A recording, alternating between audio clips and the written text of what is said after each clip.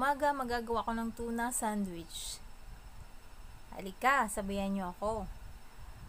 Magawa tayo ng sandwich. So, ang aking ingredients, nandito ang tuna. Yung spring water ang ginagamit ko. Kasi hindi siya maalat. Any brand ng tuna. Half lang ang gamitin nyo. Next is yung shallot or onion. Gagamit din ako ng black pepper.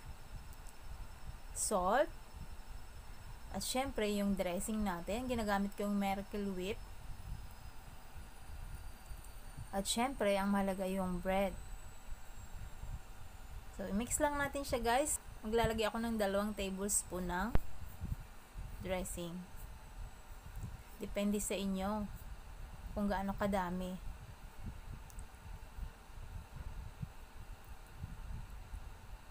Mix lang natin, guys, hanggang sa mag-smooth yung dressing at saka yung tuna. Pag smooth na, pwede natin ilagay yung spring onion. Tapos mix well lang ulit natin hanggang sa maging very smooth na talaga at pwede na nating ipalaman. Lagyan na natin yung salt at saka yung pepper.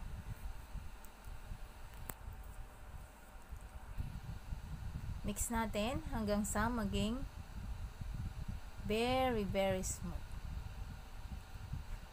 So, ganun lang, guys. Hindi na natin kailangan pumunta sa restaurant para lang kumain ng sandwich. Magawa na lang tayo sa bahay. Healthy pa.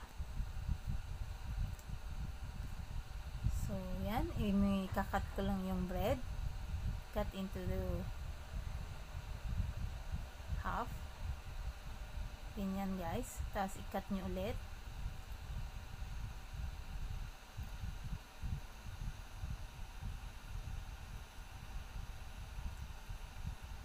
Tapos, ilalagay na natin yung ating dressing.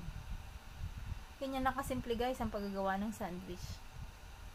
Pwede nyo itong gawin, guys, para sa children's party. Gusto ito ng mga bata.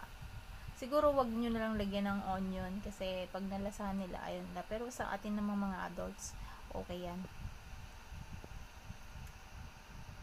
So, ganun lang, guys. Alaman natin. Depende sa inyo kung gaano kayo karami kakain.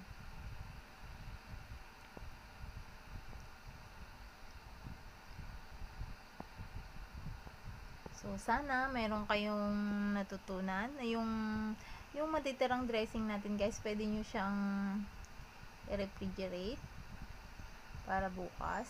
Pwede nyo siyang gamitin ulit. Ayan. Ito na po yung aking finished product. Let's eat! Sana ay natuto kayo. Ito po ulit si I'm Sheng DC. Thank you! Good day!